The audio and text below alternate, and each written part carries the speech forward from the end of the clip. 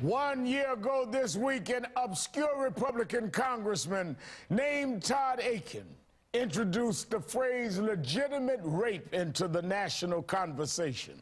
It seems to me, first of all, from what I understand from doctors, that's really rare. If it's a legitimate rape, the female body has ways to try to shut that whole thing down.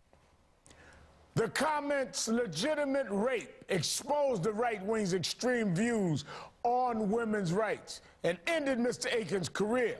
But somehow Republicans just couldn't help themselves. They kept weighing in on this topic. I think even when life begins in that horrible situation of rape, that it is something that God intended to happen. God intended it to happen.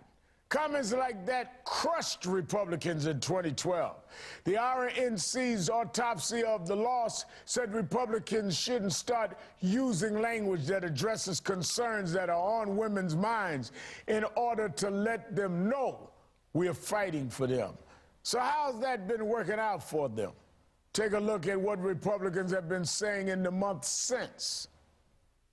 We don't want a country where abortion is simply outlawed.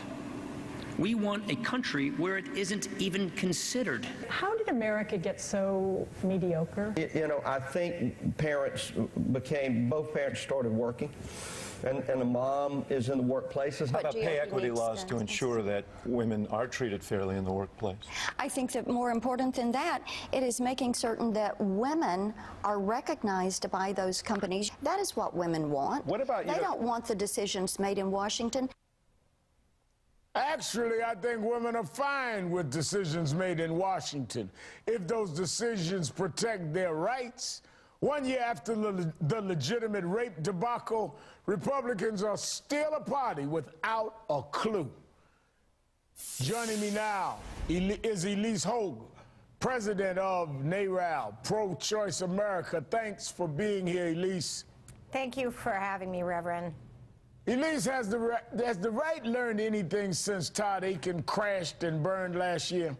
I mean, I think the evidence is clear that they have not. This is such a problem for the party that they sent their House GOP members through a training about not talking about rape. And yet what we're saying is the problem is not in what they say, it's in what they believe.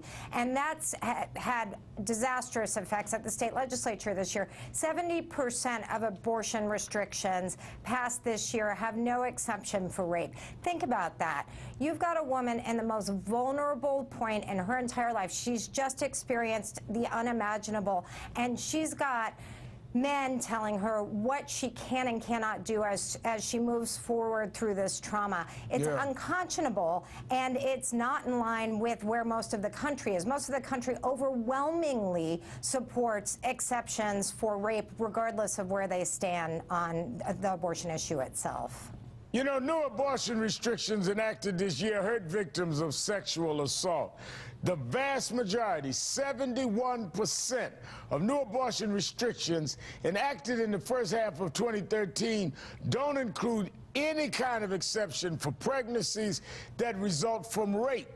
These restrictions force a woman who has been raped to carry a rapist's baby to term, be denied insurance coverage for an abortion, be forced to undergo an invasive ultrasound,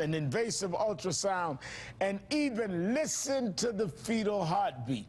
How is this any different from Todd Akin's dismissive comments last year, Ilyse? Well, we're not. What we're seeing is this is a pervasive disease throughout the party, and instead of trying to root it out and actually understand what women need in terms of policies that support us, not just at these horrible times in our lives, but what about when we want to become parents?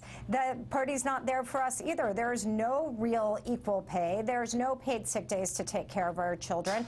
So, you know, this is going to be it is a problem for them. It's been a problem for them. We're seeing it in the diving poll numbers of Senator McCrory in North Carolina because of the restrictive bill he just signed on abortion. And I think it's going to continue to hound them until they understand this isn't about window dressing. It's actually about substantively meeting women where we need to be met in today's America. Now, you know, let me take you on a little journey on my map on what the right wing is doing on women's health rights. Some of the laws that are attacking women's health rights in 2013. Virginia, it requires abortion clinics meet strict hospital building codes. Alabama requires admitting privileges for doctors. Arkansas, 12-week abortion ban. North Dakota, 6-week abortion ban. Strictest law in the nation, by the way. Kansas has a personhood bill that would criminalize abortion, stem cell research, and even certain forms of contraception. Republican claims there's no war on women, but GOP lawmakers are trying to roll back abortion rights all over the country, Ilyse.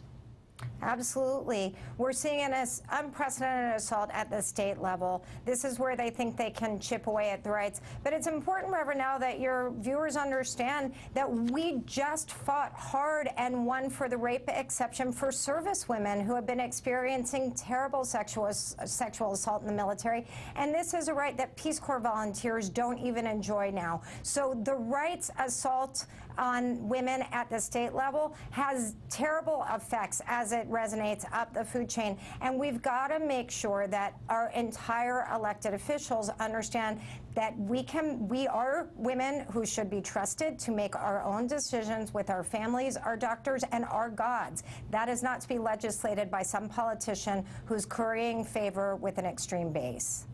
Ilyse Hogue, thank you so much for your time tonight. Thank you, Reverend.